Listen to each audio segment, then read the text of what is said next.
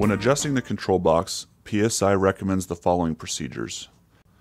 First, connect an air pressure source capable of supplying at least 120 PSI to the trailer glad hand, and also connect an electrical source to the front of the trailer. Shut off the system by moving the system on-off valve to the closed position. Open the system maintenance valve to drain the pressure from the system. Remove the supply line from the outlet port and attach the test gauge.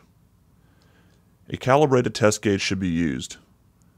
The gauge must be connected to the outlet port because this isolates the control box and ensures that the setting is not influenced by any leaks downstream of the control box.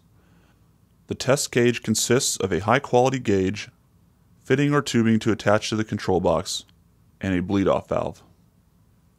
Turn the system on-off valve to the on position, charging the system.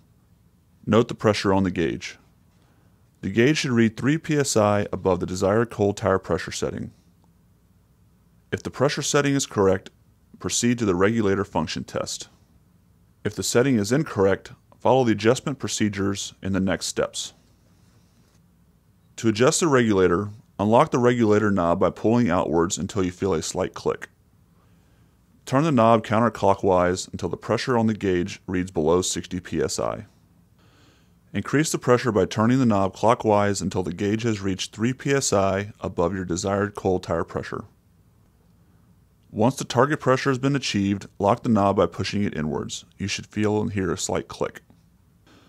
Please note that during the adjustment process, the gauge needle should react simultaneously to the regulator knob movement. And also, if you go beyond the desired target pressure, the pressure must be returned to below 60 PSI, then increase slowly until the desired target pressure has been reached. Next, a regulator function test should be performed. Cycle the regulator by closing the on-off valve on the control box and opening the bleed-off valve on the gauge. Next, close the bleed-off valve on the gauge and open the on-off valve on the box in order to charge the system. During the cycling process, ensure that the gauge needle does not go past the target pressure setting or move sluggishly. Repeat a minimum of 2 times, ensuring that the gauge consistently returns to the target pressure. Once the target pressure setting has been achieved, the system can be reconnected.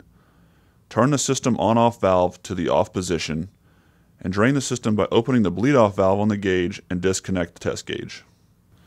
Reconnect the tube supplying the axles to the outlet port of the control box and turn the on-off valve on the control box back to the on position.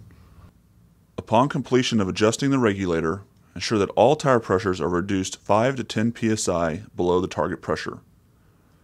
Allow the system to fill the tires to the target pressure. Place a new decal or make a note on the inside of the control lid, noting the pressure setting and the date of work. Close the control box lid and secure the lid screws. Following these steps will ensure that you have the proper output pressure of your control box. If you have any further questions, please contact your PSI representative.